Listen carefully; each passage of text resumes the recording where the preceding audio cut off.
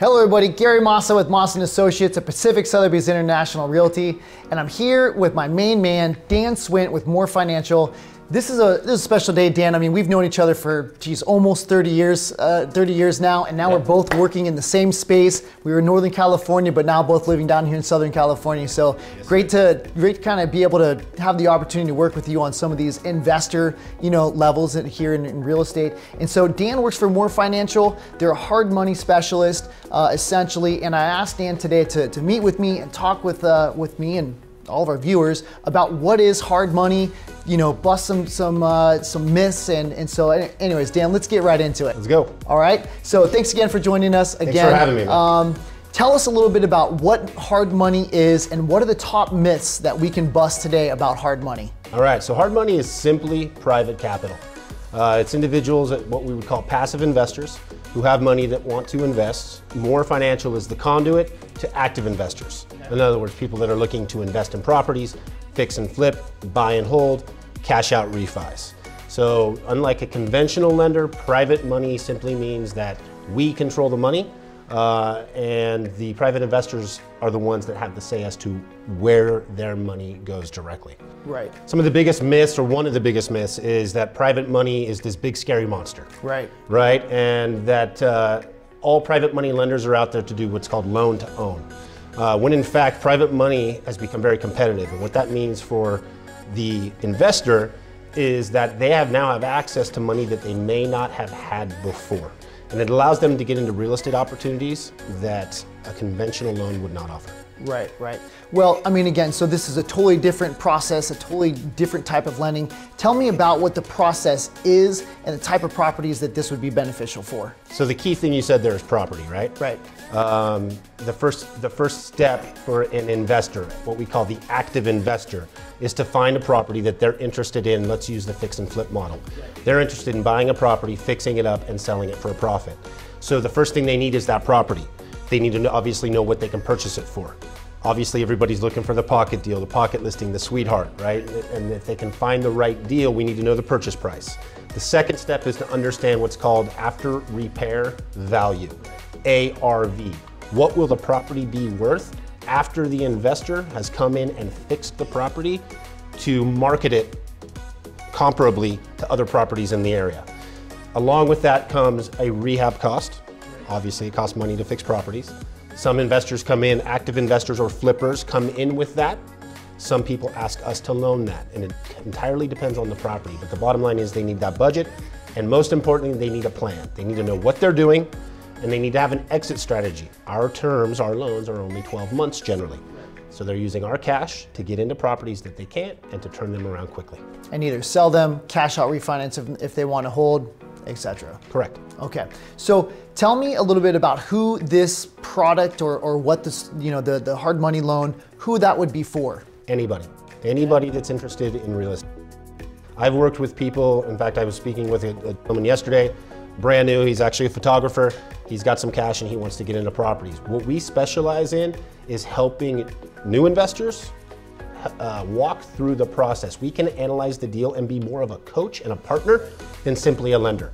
You go to a bank, you show them the property, they say yes or no. I'm actually asking this gentleman, Pablo, to send me various properties so I can walk him through each and show him the pitfalls.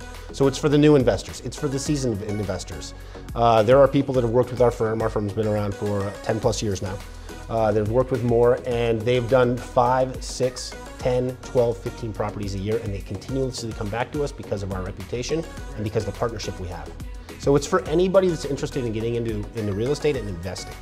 Well, it sounds like it's more common sense, common sense investing or common sense lending, right? So I think you mentioned earlier, it's not necessarily about the person, it's more about the property, right? But what does the person need to bring to the table to be able to qualify for one of these loans or to be able to get that started with you guys? Again, the first step is the real estate. They need to have an eye for real estate, or at least some general idea of what their goal is. We're not going to your point, we're not going to, like a bank would look at the individual investor. We do pull credit, we do a background check, we need to know who we're lending to. But in the end, it's the property. There's 50 different boxes you have to check for a bank, including a letter from your mother saying that you're a really good person and you better bring chocolate chip cookies. That's right. Right, and look, I want to also say that conventional lenders are not, we're not competing with conventional lenders. They are our partners.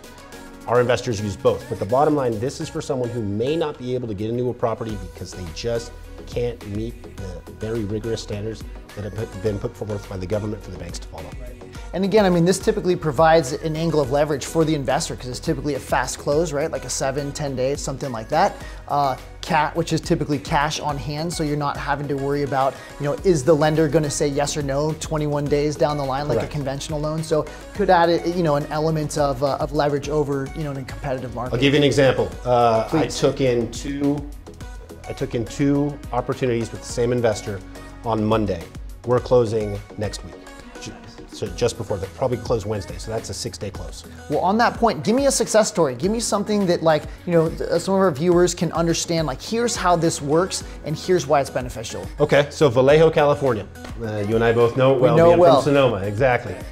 These individuals have been buying single-family residences and duplexes, but they wanted to move into a larger multi-unit property. They're moving up to a 4. They have 2 properties in Vallejo, 2 duplexes.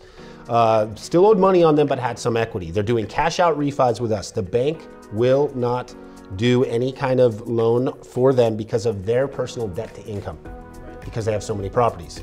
We're using 2 properties in Vallejo, and they're buying a multi-unit in Fairfield. Okay. So that's an example of them being absolutely barred by the banks, not because they want to, but because they have to, and coming to us and saying, can you help us? We looked at the properties, we ran our comps, we did our appraisals, very simple appraisal, literally took 10-20 minutes, more of a walkthrough than anything, and we'll be funding that probably in a week and a half. And now they're consolidating 2 into 1, right? Correct, and maybe and they can holding all 3. And then maybe they can qualify for conventional financing afterwards. That's the point, right? Because this is a 12-month loan. So you can extend, but most investors don't want to because the interest rates can run high according to most people. Interest rates are 9 to 12%. People immediately stand back and go, that's crazy. But keep in mind, there's no prepayment penalty, and these investors are paying interest only, and they're only planning to keep our loan for those 12 months. They have an exit strategy either to sell the property or to go to a conventional loan. They've seasoned ours, and now they're able to get a conventional loan. Right. Well, I mean, you mentioned interest rate in some terms, but what's the general loan product look like to most of your customers? The general loan product, interest rate 9 to 12. Of course, there's closing costs that are involved. Right. And it's a 12-month term. I mean, it's very, very simple. It doesn't have to be difficult. Okay. If that makes sense. Yeah, absolutely. I mean, every situation's different and individual, right? So it's obviously common sense lending. If you guys have any questions about hard money lending, about investing in real estate and using other people's money, what'd you call it? OPM? OPM. Common term. Give us a call. Give Dan a call, myself a call. You can there's a way to get into the investor space, and you don't have to have all the money in the world to be able to make that first jump, or your second, or your third. It's a very, very common opportunity that people are using all the time. Leverage works. That's right. All right, everybody, thanks again for watching.